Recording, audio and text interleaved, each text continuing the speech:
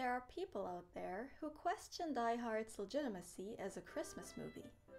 Well, the Duck and I have a great idea for a remake that will forever erase all doubt.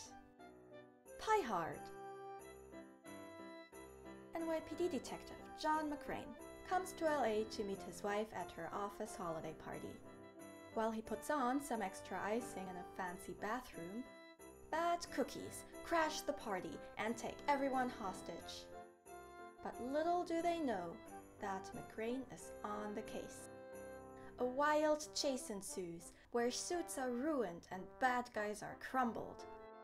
McCrane hangs around elevator shafts and crawls through vents. He talks to the evil mastermind, Hans Kruster. And to Sergeant Dowell, the one person in the LA police force who believes him. McCrane discovers explosives, and Kruster discovers his wife. Eventually, Hans trips. Mrs. McCrane punches a reporter, and the McCranes lived prettily ever after. Or something like that. The end.